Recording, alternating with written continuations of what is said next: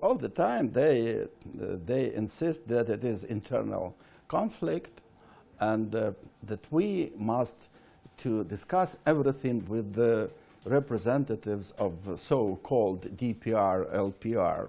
Two boys from Donetsk and Luhansk regions, those temporarily occupied territories, they take part in the discussions. Coordinator allowed them just to take part in discussions, but they are not, they don't have the same authority as we have. I mean, we and Russians have, but still they are taking part.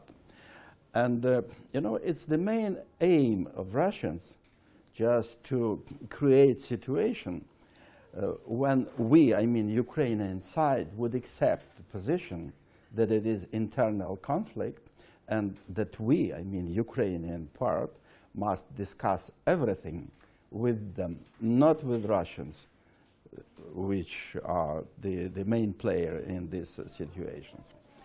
And, you know, it ruins very seriously and very often creativity of this process.